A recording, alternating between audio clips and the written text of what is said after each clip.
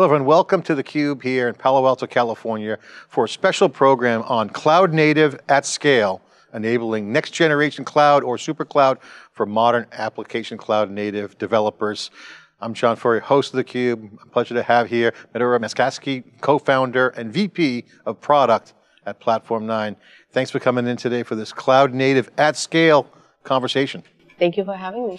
So cloud native at scale is something that we're talking about because we're seeing the next level of mainstream success of containers, Kubernetes, and cloud native basically DevOps in the CI/CD pipeline. It's changing the landscape of infrastructure as code. It's accelerating the value proposition.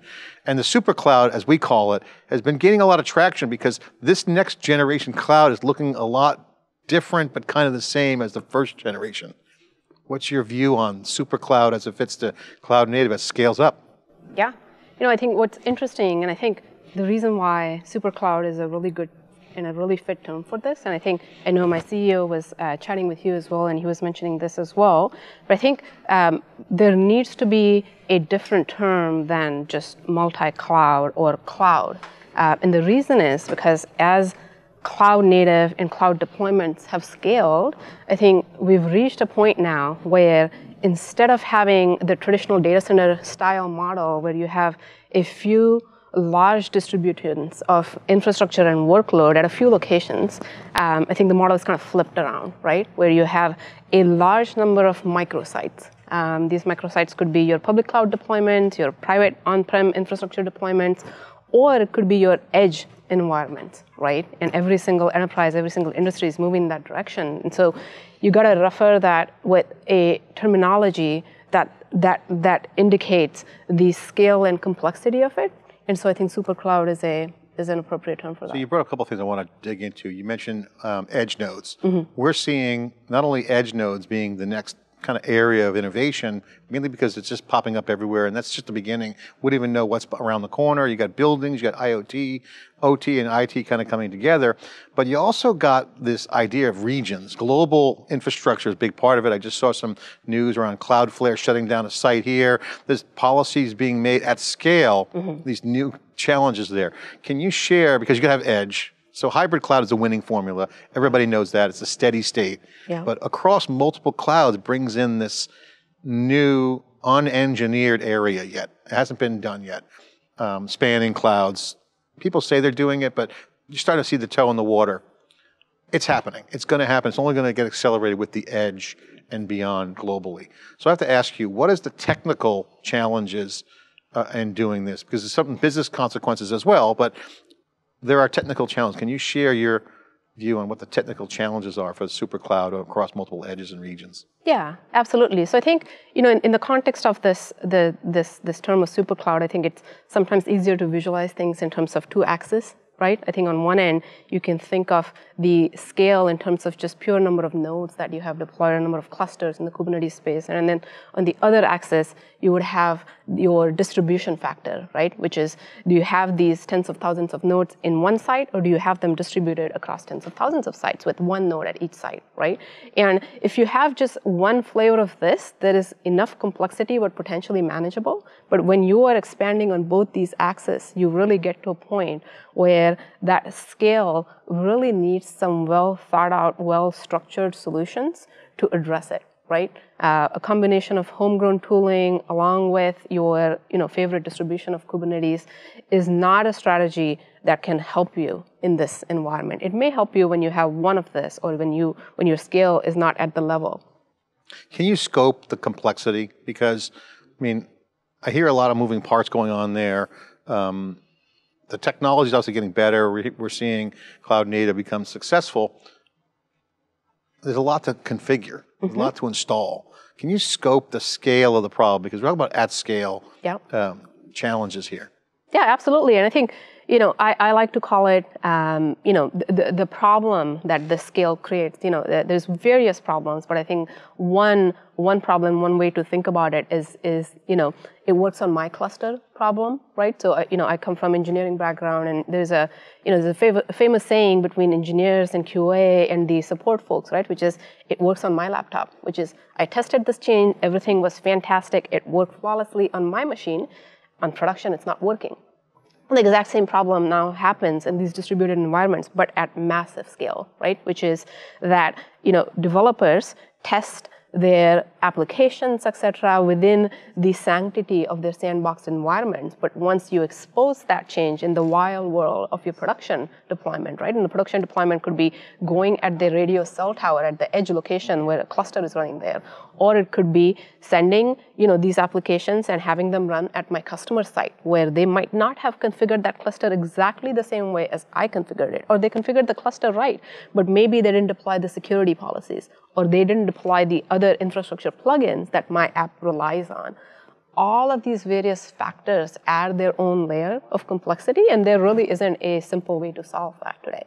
And that is just, one example of an issue that happens. I think another, whole new ballgame of issues come in the context of security, right? Because when you're deploying applications at scale in a distributed manner, you got to make sure someone's job is on the line to ensure that the right security policies are enforced regardless of that scale factor. So I think that's another example of problems that occur.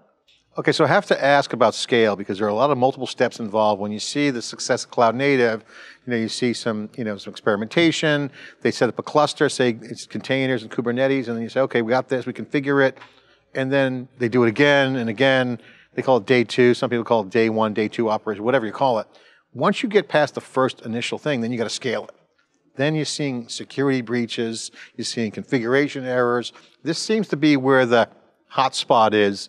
And when companies transition from, I got this to, oh no, that's harder than I thought at scale. Can you share your reaction to that and how you see this playing out?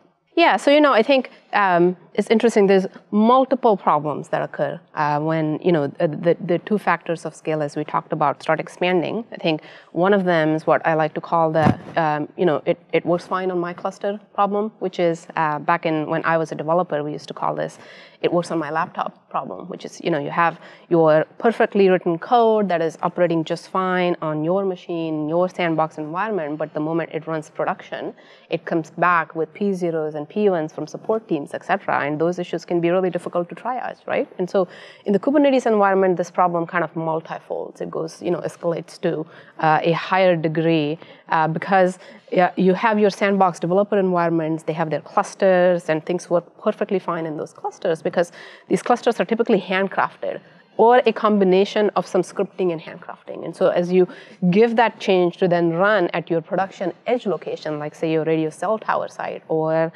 you hand it over to a customer to run it on their cluster, they might not have configured that cluster exactly how you did, or they might not have configured some of the infrastructure plugins. And so the things don't work, and when things don't work, triaging them becomes nightmarishly hard. Right? It's just one of the examples of the problem. Another whole bucket of issues is security, which is as you have these distributed clusters at scale, you got to ensure someone's job is on the line to make sure that the security policies are configured properly. So this is a huge problem. I love that comment. That's not happening on my system. It's the classic, debugging mentality. Yeah. But at scale, it's hard to do that. With error prone, I can see that being a problem. And you guys have a solution you're launching. Can you share what Arlon is, this new product? What is it all about? Talk about this new introduction. Yeah, absolutely. I'm very, very excited. It's one of the projects that we've been working on for some time now because we are very passionate about this problem and just solving problems at scale in on-prem or in the cloud or at edge environments. And what Arlon is, it's an open source project, and it is a tool, it's a Kubernetes native tool for complete end-to-end management of not just your clusters, but your clusters, all of the infrastructure that goes within and along the sides of those clusters, security policies, your middleware plugins, and finally, your applications. So what Arlon lets you do in a nutshell is in a declarative way, it lets you handle the configuration and management of all of these components and at scale. So what's the elevator pitch, simply put, for what this solves in terms of the chaos you guys are reining in? What's the bumper sticker? What does it do? There's a perfect analogy that I love to reference in this context, which is think of your assembly line, in a traditional, let's say, an auto manufacturing factory or et cetera, and the level of efficiency at scale that assembly line brings, right? Arlon, and if you look at the logo we've designed, it's this funny little robot. And it's because when we think of Arlon, we think of these enterprise large-scale environments, sprawling at scale, creating chaos because there isn't necessarily a well-thought-through, well-structured solution that's similar to an assembly line, which is taking each component, addressing them, manufacturing, processing them in a standardized way, then handing to the next stage where again it gets processed in a standardized way, and that's what Arlon really does. That's like the elevator pitch. If you have problems of scale of managing your infrastructure, that is distributed, Arlon brings the assembly line level of efficiency and consistency. For those So problems. keeping it smooth, the assembly line, things are flowing, CI/CD pipelining. Exactly. So that's what you're trying to simplify that ops piece for the developer. I mean, it's not really ops, it's their ops, it's coding. Yeah, not just developer, the ops, the operations folks as well, right? Because developers, developers are responsible for one picture of that layer, which is my apps, and then maybe that middleware of applications that they interface with. But then they hand it over to someone else who's then responsible to ensure that these apps are secured properly, that they are logs are being collected properly, monitoring and observability is integrated, and so it solves problems for both those teams. Yeah, it's DevOps. So the DevOps is the cloud native developer. The ops teams have to kind of set policies. Is that where the declarative piece comes in? Is that why that's important? Absolutely, yeah. And Kubernetes really introduced or elevated this declarative management, right? Because Kubernetes clusters or your specifications of components that go in Kubernetes are defined in a declarative way, and Kubernetes always keeps that state consistent with your defined state. But when you go outside of that world of a single cluster, and when you actually talk about defining the clusters or defining everything that's around it, there really isn't a solution that does that today. And so Arlon addresses that problem at the heart of it. And it does that using existing open source, well-known solutions. Madhura, I want to get into the benefits, what's in it for me as the customer, developer, but I want to finish this out real quick and get your thoughts. You mentioned open source. Why open source? What's the current state of the product? You run the product group over there at Platform9. Is it open source and you guys have a product that's commercial? Can you explain the open source dynamic? And first of all, why open source? And what is the consumption? I mean, open source is great. People want open source. They can download it, look up the code, but maybe you want to buy the commercial. So I'm assuming you have that thought through. Can you share the open source and commercial relationship? Yeah. I think, starting with why open source, I think it's, we as a company, we have, one of the things that's absolutely critical to us is that we take mainstream open source technologies, components, and then we make them available to our customers at scale through either a SaaS model or on-prem model, right? But so as we are a company, a startup, or a company that benefits, in a massive way by this open source economy, it's only right, I think, in my mind, that we do our part of the duty, right, and contribute back to the community that feeds us. And so, we have always held that strongly as one of our principles, and we have, created and built independent products, starting all the way with Fission, which was a serverless product, that we had built, to various other, examples that I can give. But that's one of the main reasons why open source. And also open source because we want the community to really firsthand engage with us on this problem, which is very difficult to achieve if your product is behind a wall, behind a black box. Well, and that's what the developers want too. I mean, what we're seeing in reporting with supercloud is the new model of consumption is, I want to look at the code and see what's in there. That's right. And then also, if I want to use it, I'll do it. Great, that's open source, that's the value. But then at the end of the day, if I want to move fast, that's when people buy in. So it's a new kind of freemium, I guess, business model. I guess that's the way it is. But that's the benefit of open source. This is why standards and open source is growing so fast. You have that confluence of, a way for developers to try before they buy, but also actually kind of date the application, if you will. Adrian Cockcroft uses the dating metaphor, hey, I want to check it out first before I get married. Right. And that's what open source, so this is how people are selling. This is not just open source, this is how companies are selling. Absolutely. Yeah. I think, two things. I think one is just, this cloud native space is so vast that if you're building a closed source solution, sometimes there's also a risk that it may not apply to every single enterprise's use cases. And so having it open source gives them an opportunity to extend it, expand it, to make it proper to their use case if they choose to do so, right? But at the same time, what's also critical to us is we are able to provide a supported version of it with an SLA that that's backed by us, a SaaS hosted version of it as well for those customers who choose to go that route. Once they have used the open source version and loved it and want to take it at scale and in production and need a partner to collaborate with who can support them for that production environment. I have to ask you, now let's get into what's in it for the customer. I'm a customer. Yep. Why should I be enthused about Arlo? What's in it for me? Because if I'm not enthused about it, I'm not going to be confident, and it's going to be hard for me to get behind this.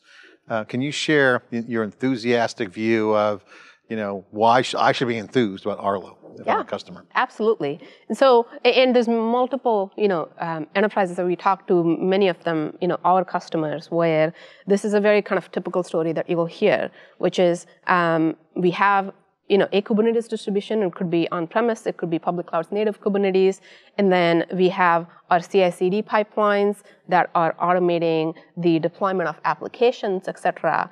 And then there's this gray zone. And the gray zone is, before your CI/CD pipelines can deploy the apps, somebody needs to do all of that groundwork of, defining those clusters and, properly configuring them. And as these things start by being done hand-grown, and then as you scale, what typically enterprises would do today is they will have their homegrown DIY solutions for this. I mean, a number of folks that I talk to that have built Terraform automation, and then some of those key developers leave. So it's a typical open source or typical DIY challenge. And the reason that they're writing it themselves is not because they want to.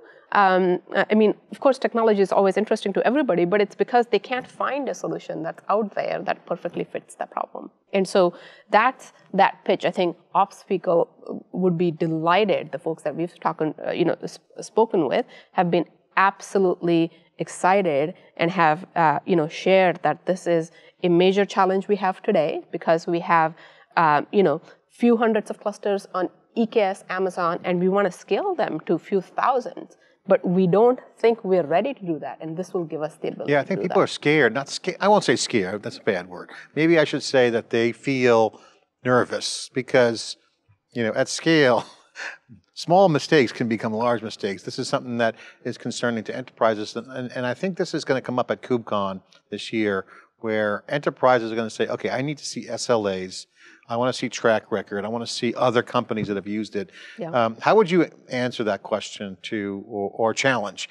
Hey, I love this, but is there any guarantees? Is there what's the SLAs? I'm an enterprise. I got tight. I love the open source, kind of free, fast and loose, but I need hardened code.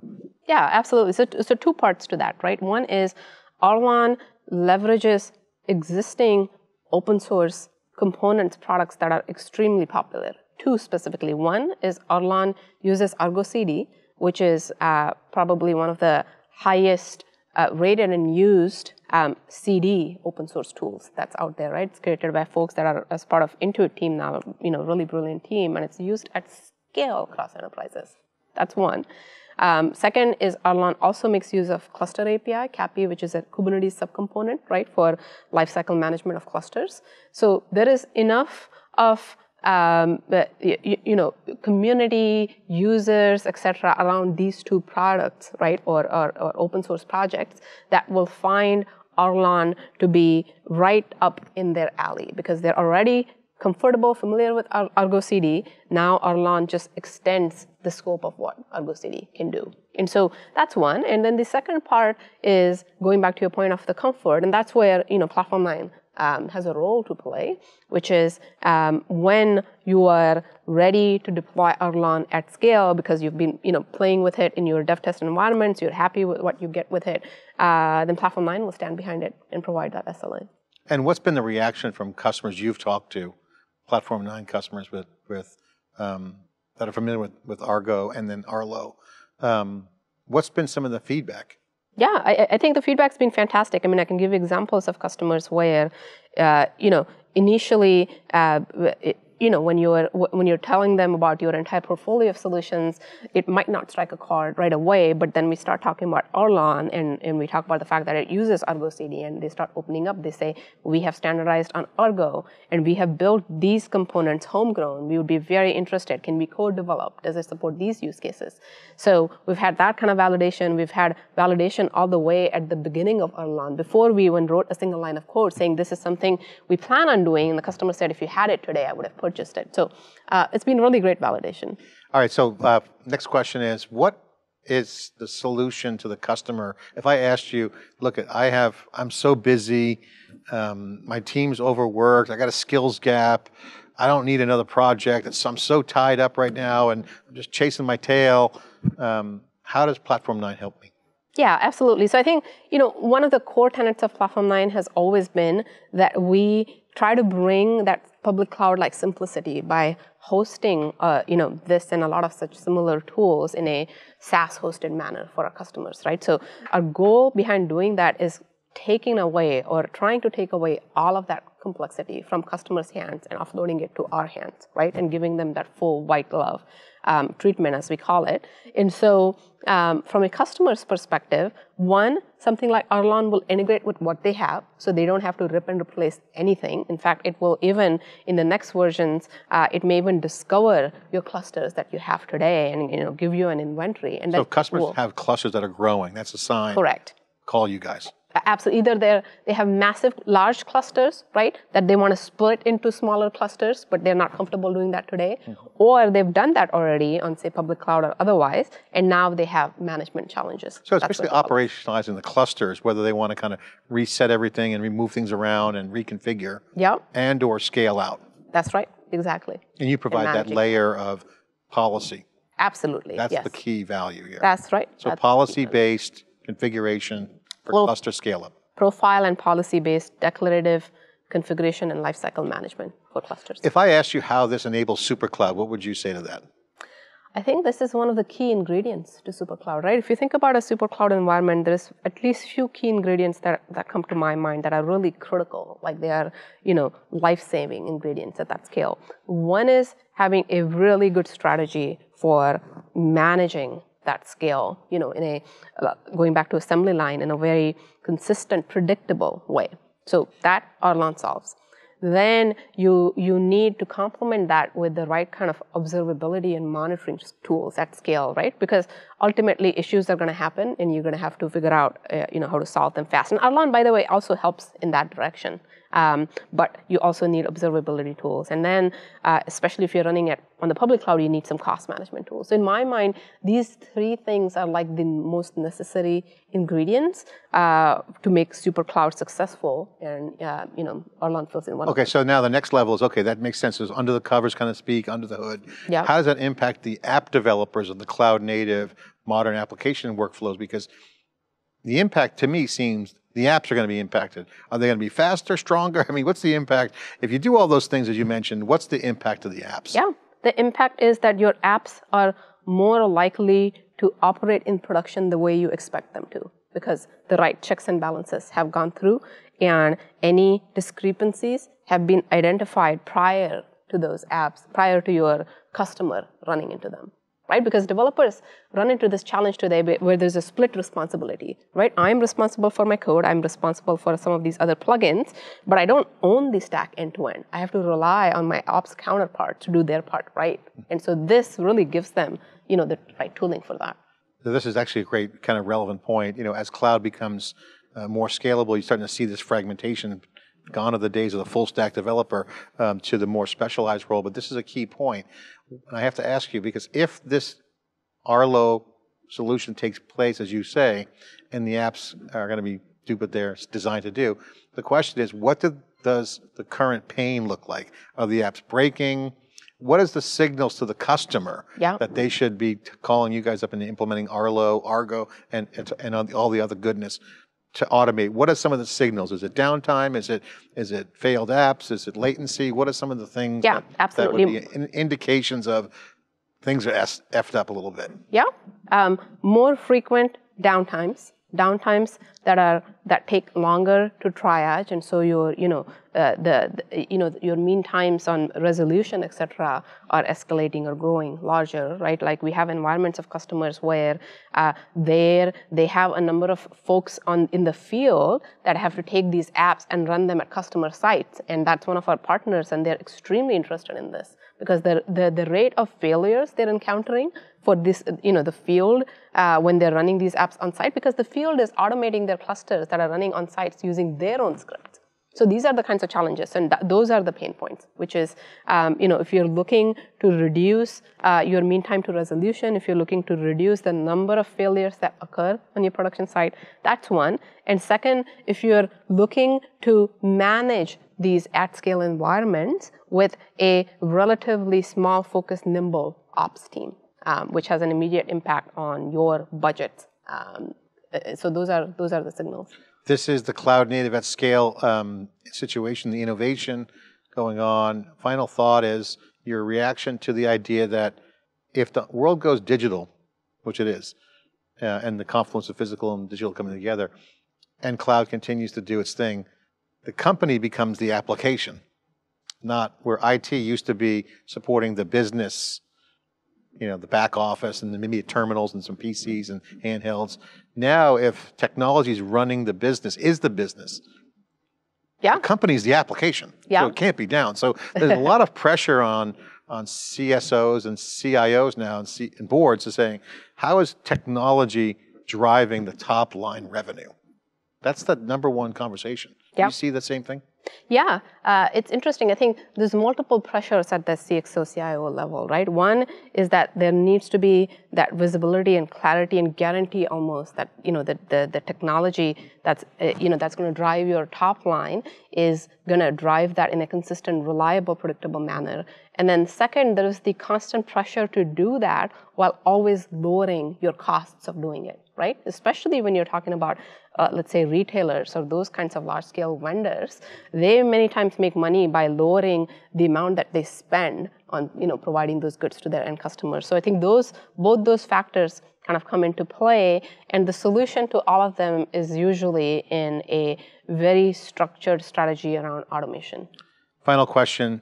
What does cloud native at scale look like to you? If all the things happen the way we want them to happen, the magic wand, the magic dust, what does it look like? What that looks like to me is a CIO sipping at his desk on coffee. Production is running absolutely smooth, and he's running that at a nimble team size of at the most a handful of folks that are just looking after things, but things are just taking care of themselves. And the CIO doesn't exist. There's no CISO. They're at the beach. Yeah. Madhura, thank you for coming on, sharing the cloud native at scale here on theCUBE. Thank you for your time. Fantastic. Thanks for having me. Okay, I'm John Furrier here for a special program presentation, special programming, cloud native at scale, enabling super cloud modern applications with Platform9. Thanks for watching.